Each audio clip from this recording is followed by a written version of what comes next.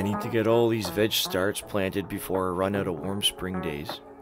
My whole family has been sick, and it's been pouring rain, so the greenhouse is a swamp, and my basement is flooded, and I'm pretty sure the pump is shot. I've got a million things to do actually, but there's a lot riding on these plants. And we could still have frost, but it's getting up into the mid-20s during the day, so I'm just going to give it a shot. Am I going to make it? Is there enough time? Let's see.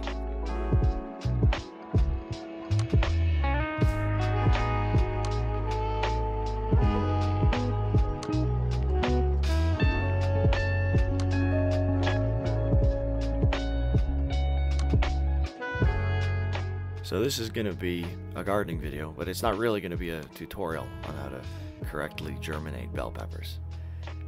It is going to be a demonstration on how a husband and father of two juggles a dozen side hustles and a day job in order to pay the bills and keep healthy food on the table.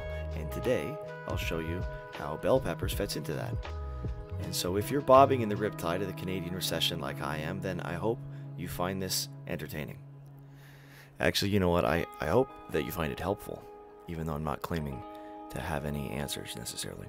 But let's look at this as an example of an alternative way to do things. I'm going to do a lot of things wrong, and you can learn from my mistakes. And I'm going to get some things right, and then you get to go and do those things yourself with less apprehension.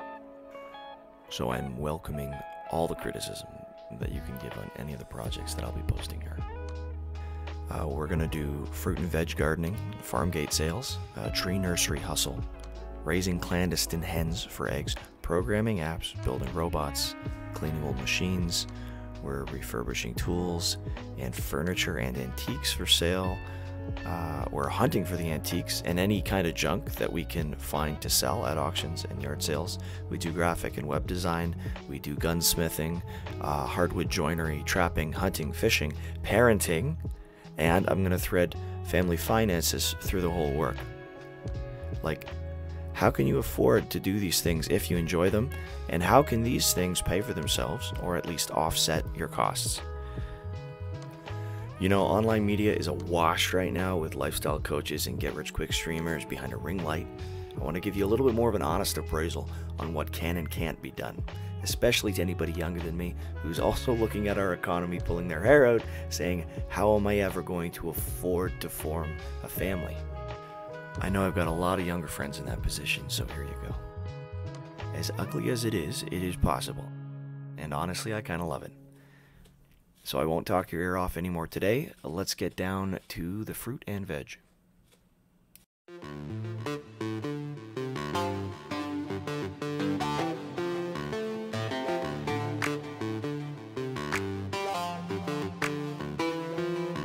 So I say bell peppers, but really we're talking about nightshades, or solanaceas.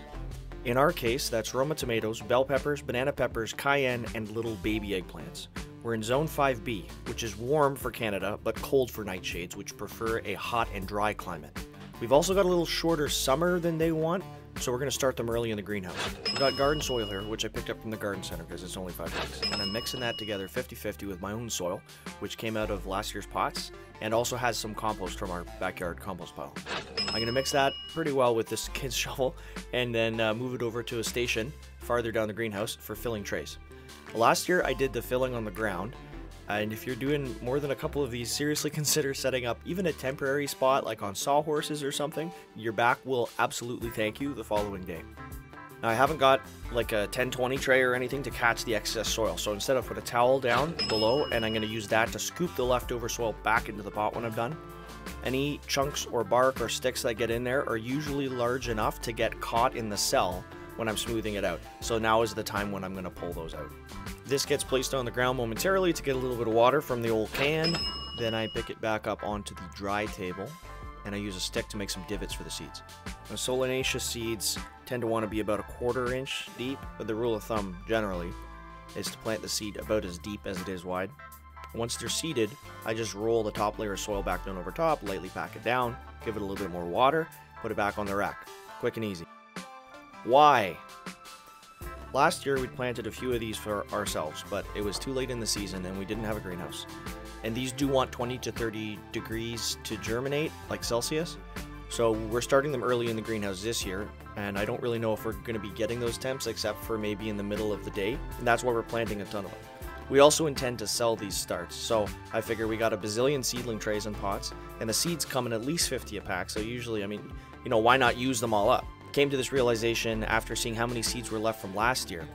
As with everything I'm doing here, the goal is to figure out what I'm already going to do, like planting peps and tomatoes in this case, and how that can be done for less. And making pocket money off of something you're doing anyways is kind of the same thing as doing it for less, kind of like YouTube. The goal here is if we do enough starts for myself and my extended family, and then we have enough to sell and maybe make like 50 bucks back, that would be cool. That way we've got a little cash and we could almost say that the food was free. In times like these, finding a way to reduce your expenses is just as good as finding a way to make money. Problems. There's all kinds of obvious problems with the way that I've done this. 1.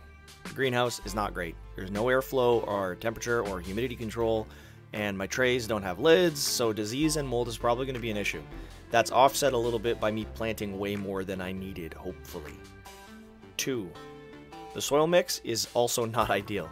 If you could use a dry, sterile seedling mix, like something with peat and perlite, that would have been great. I just don't have the cash for it. 3. These cells are a little bit small for nightshades. Ideally, you'd want something deeper so that you can let them get up a few inches, like get a couple of sets of true leaves before you're transplanting them. I've done these before and they do work okay, but I have a feeling that sometimes they're getting stunted by using the smaller cells. 4. All kinds of labor efficiency issues and also time efficiency. Like obviously I'm using a small kid's shovel to mix my compost. I'm watering from an old galvanized can that leaks. I'm using this like dirty car rag to catch the excess. There's a lot of improvements that could be made around there. What should I have done? Environmental control would be the first thing I'd pay to improve. In my case, that probably means fixing greenhouse drafts, rigging up some fans to turn on when it's too hot or humid, and I might still do this actually. Next thing would be to purchase some proper seedling mix or invest in making my own, but to be honest, I've done it this way before and the losses aren't that bad, so we'll just have to see in the summer whether it actually makes any difference. Deeper cells I probably will do next year. In this case, I just had bought these trays already for lettuce and some other stuff, and they're fine for that. I should get more variety though. In terms of upgrades to my other tools, I could do it. But you know, the whole idea here is ROI. I'm not a full-time gardener, and I don't really think you should be. I want every minute and dollar that I put into this to pay out, so I'm not really interested in chasing diminishing returns. Even if the return I get from a project may not be the maximum possible for the space and resources available, as long as the rate of return is good relative to the time and money that I put in, then I'm happy. And I've still got time, money, and energy left to put into other things. I know I'm going off here a little bit again, but the point is the structure, like the backbone of my rationale for taking on 100 half-baked schemes, is that each one individually can still have a high rate of return, and I get to learn a skill which is useful later. And in my experience, when you've been doing this for a long time, you start to find ways that you can blend these skills and experiences together to get better returns, or to access like resources and networks that you couldn't get otherwise. Kind of like nice peppers and darker yolk eggs and, you know, or meeting people. So there we go. The peppers are in the ground, maybe a little bit early, but we'll follow up and see. If you enjoyed this, please leave a like and subscribe for the next video, which should be in about a week. Coming up, I'm going to be covering chickens and a couple of other businesses like the nursery, design, and of course gardening updates throughout because it's the spring. We're going to weave all that together as much as we can, and everything that's been introduced, we'll start doing some follow-ups, you know, so you can see how much money I made, or you can laugh at me if it's all a loss. Anyhow, leave a comment if you want to yell at me about my technique, or if you have a suggestion. You know, I like to say it's going to get worse before it gets worse, but we're Canadians, so we're pretty much built for this.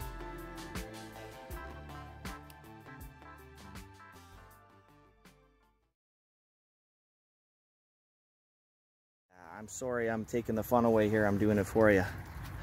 Yeah. And I also let everyone use my watering can. You do. You're so good at sharing. Thanks, pal. I appreciate you sharing your watering can. Yeah, I always let Charlie play my watering can. You do, don't you? It's because you're a good sister? Yeah. Yeah.